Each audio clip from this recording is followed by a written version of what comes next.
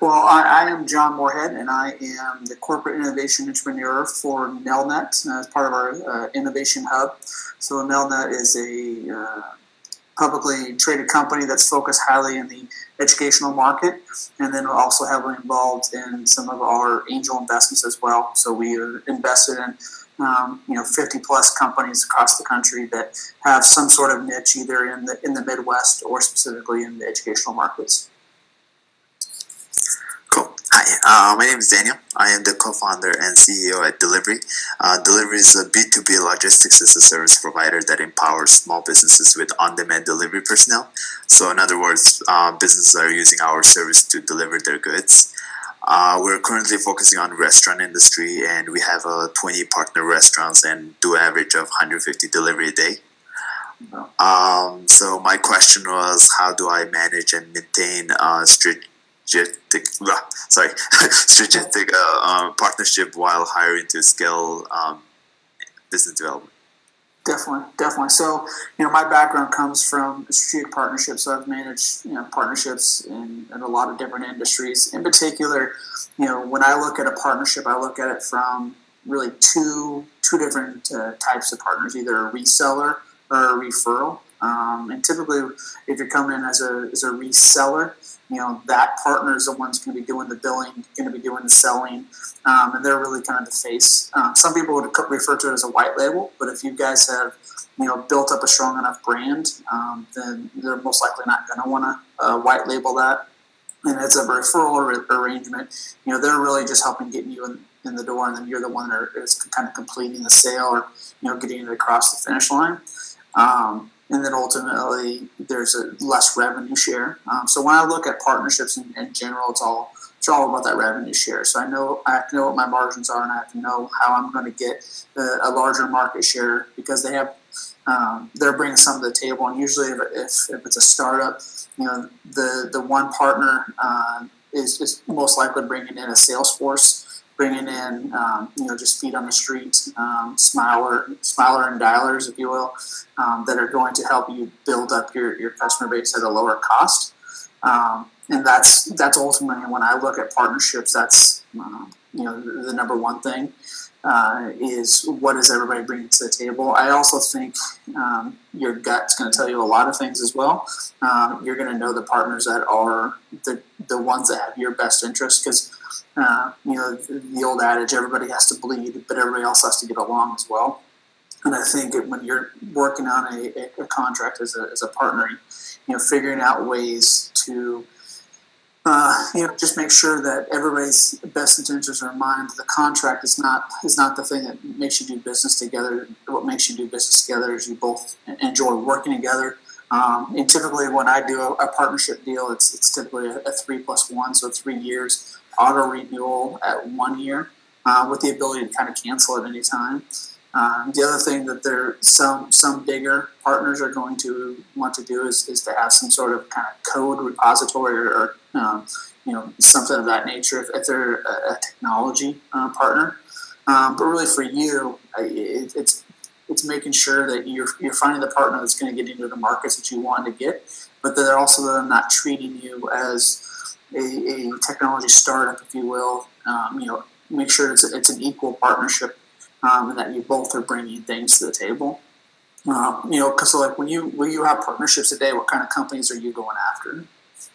So we're currently right now mostly individual restaurants we're going after currently, but we're also shifted our focus to ordering platforms such as ChowNow, Eat24, Deliveree.com. So I'm trying to go after those big guys who has thousands of restaurants already, so I don't have to go after one by one. Good. And have you had some reception back from those guys? Yeah, so we actually just about to start working with Food Junkie that's based in Chicago.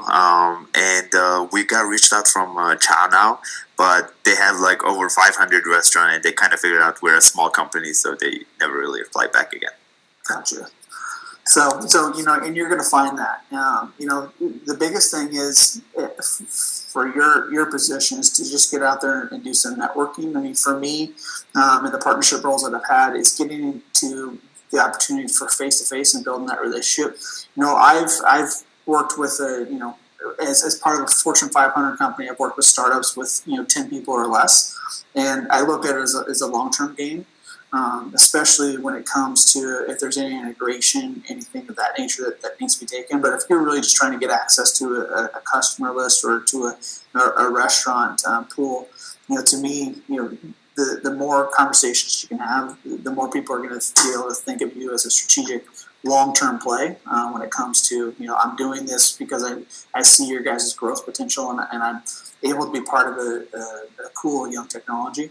I've never asked a partner to be exclusive. I don't think, until you get to a specific size where it just makes sense from a strategic or from a legal perspective. But to me, I think you can have multiple partnerships. You can have competing partners and kind of let the market make the decision for you. And I think at some point, if you're really active in the partnership game, your play at that point is, either this company that I'm partnering with that's larger than us is either going to acquire us or they're going to invest in us. And that's okay to have that vision and have that conversation up front. I think the biggest thing for you though is having as many of these partnership conversations as you can, because going to individual restaurants one-on-one it's time consuming. It's not an easy way to scale. I wouldn't focus just on those type of food delivery too. I'd also focus on ownership groups that maybe own, a specific type of restaurant, maybe have 5, 10, 15 restaurants. And that way it's another way for you to scale in a partner without having to go necessarily to somebody that maybe you use a competitor and may not. So, those are at least some of the initial thoughts. But like I said, when it comes to partnerships, it's a full-time job. Getting out there and looking at the different opportunities and looking at what type of a revenue share makes sense. So like I said, back to the two type of models that we've done from a referral or a reseller. Typically on a reseller, I've seen revenue share from 35 to 55%, whereas I've seen on a referral agreement, anywhere from really 10 to 25. And typically I would also do a scale. So in other words, for the first X number of restaurants, you're going to get this revenue share as you grow together. So I always kind of say, we're going to grow the business together. And, the bigger partner's going to help you grow as a startup. And, after you get to 50 restaurants, I'm going to give you more revenue share because you've helped me grow the business and scale it. And then, you can do multiple tiers. I've done contracts that had up to 10 different tiers, which is more of a SaaS model, but it at least gave you the ability to grow with them. And I think that shows good heart on both sides, because you understand you're helping the startup scale, but you're also as a business growing with them. So thank you so much. No problem. Thank you. Thank you. Daniel.